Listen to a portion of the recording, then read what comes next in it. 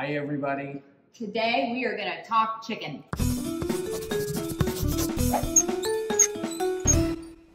So we're going to roast a chicken today. You know I always have to get fancy, right? Always. So I think that 4 pounds is kind of the max size chicken that I like to do. And trust me, anytime I go to the store and I buy a bigger chicken, I get in trouble with stuff. So Under 4 pounds. This is called a poulet rouge fermier. Where do you get that? This comes from Joyce Farms. They come frozen, and so this one's defrosted. And what's special about these chickens is they have a very, very thin skin, not a lot of fat under their skin. The skin gets much crispier with them, and I, for one, I don't know about you guys, but I'm a huge fan of chicken skin. Yeah, same. You used to not be. I know, but now I like the way you make it. You love it. So Joyce Farms actually delivers these to us. You can order them online, and they'll send them to your house, which is great for right now, since going to the store is not that much fun. But I think if you want to really up your chicken game, there's some things you can do to make it extra special. And they're really extra special chicken. They are really worth the time. Brining our chicken is going to add some moisture to it. It's going to add some salt to it. It's going to infuse the meat with salt and flavor. It's going to improve the texture of the chicken, but it takes more time. I think people are used to brining turkey because if you just take a turkey out of the package and roast it, it's pretty shitty. If you don't give your turkey extra love, you can't even eat it. But if you give chicken extra love, it's even better. The first thing we're going to do is we're going to make a brine. So I'm going to have you do 1 quart. Okay, 1 quart. 1 quart is barely enough to cover this chicken, but the chicken needs to be completely covered. So this is a quart of water, also 4 cups. I know that we've said in the past that we don't use recipes or formulas, but this is an example where you need to measure it. So when you're making a brine for chicken, if you make a 1 gallon brine, you want 1 cup of salt in 1 gallon.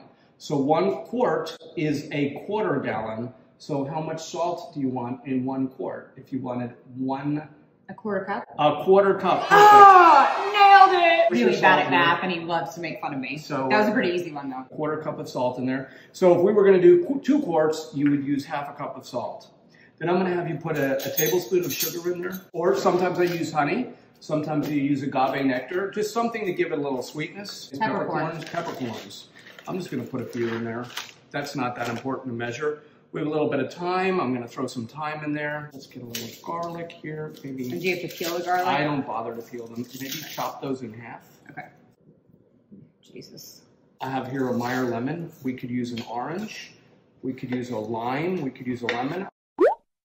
This here is fennel. We're going to use this later when we roast our chicken, but I'm not going to use the ends when I roast the chicken, so I'm just going to use the ends, and I'm going to just put a little bit of fennel in there. I want to add other aromatics. We have a bay leaf here. Let's throw one of those in there. We're just going to get that to a boil. I'm going to use this bag and put the chicken in it. It'll help me conserve the brine a little bit, or basically not use as much. See, I never know I'm really bad at cooking proteins. Like, it's not my thing, so I like learning about this because I get like freaked out that I'm gonna like ruin the chicken or I'm overcook it, or I just don't know what I'm doing. The beautiful chicken. I'm gonna have you throw that away and then wash your hands. Okay. I hate raw meat. I am gonna take. I like to fold the wing legs under. We're gonna drop that in there. So we got this ready to go. It just needs to boil. Just boil. The only reason it needs to boil, it really just simmer, is the salt needs to dissolve in the liquid. Okay. We simmer and stir, and that's it. So our brine is done. It's cool. We're going to bring our chicken over here. So this is the salt, a little bit of sugar, and all of the spices. Our chicken is covered in the brine. Stick it in a little bowl just in case it spills. We're going to put it in the fridge for about 12 to 18 hours. Here is another chicken that we have brined. And how long? So you leave it in the brine just 12 hours? 12 hours, 18 hours. No more than that? No more than that. Okay. I wouldn't leave it longer than that. This chicken, after we brined it, I actually put it on a rack in a kind of quiet part of the refrigerator. Do we have a quiet part of the refrigerator? I mean, yes, because I made him get the pro refrigerator so that we have our own drawer for raw meat because it grosses me out, and I have it near my vegetables. I have a drawer down here. So now I know some people will be freaked out by that. But when you brined it, you've added a lot of salt to it, and salt is how people used to preserve food. So it actually preserves it. So this is not going to rot if you brine it. I will actually air dry the chicken for 2, 3, 4, sometimes even 5 days. If I do this with a duck, I'll try a duck for up to 10 or 12 days. So gross. But it's so good. It intensifies the flavor. And I promise and the salt preserves it, so it makes does. it not get bacteria on I it. promise it won't rot. But if you're afraid, you can take it right out of the brine and roast it. Or maybe give it a try and dry it one night first and roast it, and it's going to get better. The longer you're willing to air dry it, the better it's going to be. Why is that? It just intensifies the flavor, and it gets crisper. Oh, okay. Because it dries it. And where do you get this string? Williams-Sonoma. So this chicken we took out of the refrigerator about an hour ago. Right. Yeah, you want to let it kind of come to room temperature. We're going to add a little bit more salt to it. And we're going to put a little bit of salt on the inside. And it still has like some peppercorns and stuff in there from the brine. Yeah, from the brine, yeah. We're going to take some thyme, and we're going to add some thyme to the cavity. We can add garlic if we want. And it's nice because you shove it all in there. You don't have to Yeah. So then this part of the chicken here, do this. This is called the Pope's hat. Oh, really? And I guess it looks like a Pope's hat. And I actually never knew you could eat this, but this is like the most delicious thing to eat at the end of the chicken, and that's what the chef gets to eat, is you cut this off and you eat it in one bite. I'll at let the you end. eat it. Don't ever serve it to anybody, just eat it. It's amazing. So there's a lot of different ways to truss a chicken, but I think it's important to truss a chicken. So we're tying a knot around the Pope's hat, and then we're wrapping around the legs there. Hold that there, then we're gonna come around the bottom part of the breast. You saw how I did the wings before on the other one, so we're just gonna tie this here and tie it in a knot. So there we have our trussed chicken, so it just makes it all compact. It's gonna make it cook more evenly. We're gonna roast this in the oven. We wanna add some more aromatics to this. So I'm gonna chop some carrots. We're gonna use about half this fennel ball. This will be with the next chicken. So we're gonna put that in there. Can you add a little olive oil to that? Sure. I actually knew where something was. Let's add a little bit of salt to that. Too much? We're gonna mix that up. We're gonna put that in the bottom of this pan here. And this stuff gets really good because all the chicken juice gets on there. So you can set the chicken right on there. You can use the chicken on the rack. Every time you handle the chicken, you wash your hands. I'm gonna add a couple of slices of this butter, and I'm just gonna stick it on here. It's gonna kind of melt and coat the chicken and run over it. So that's it. This chicken is ready to roast.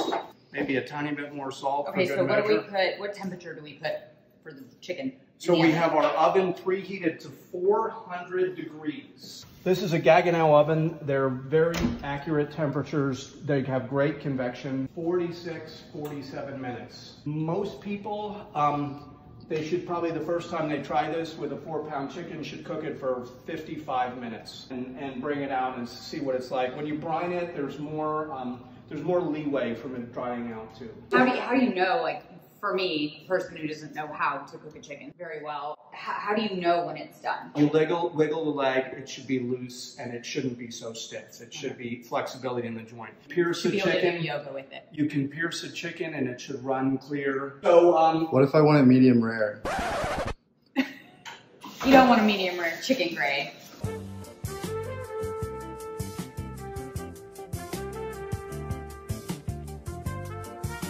It's gonna be too long. Nobody's gonna watch a video for this long. Okay. Like I wouldn't. Okay. I just need to know how to roast a chicken. You know what I mean? While we're cooking, so we have here, we're gonna do some mashed potatoes for our presentation. I think we did a mashed potato segment, so you will get to see how to do that. Our sauce here that's been reduced. And our chicken here is still roasting. It says it's got 16 minutes to go. It's starting to get a nice golden color. It's gonna get darker and darker. We don't have to baste that or anything, so it's great. There's our beautiful roast chicken. That's going to be hot. I always like to, when I have a hot pan, I like to keep like a towel on the end of it so I don't inadvertently pick it up and do something stupid. I'm going to cut a little string here that's holding it together. See, and our joints move real easily. So we're going to let that sit for a minute. Yeah. What? Why are your hands so sensitive?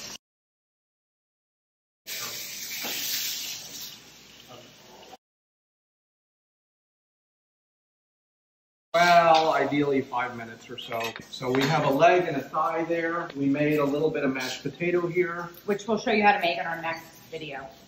On this plate, we'll just put a little pile of mashed potato. Put the chicken here. And you can eat these.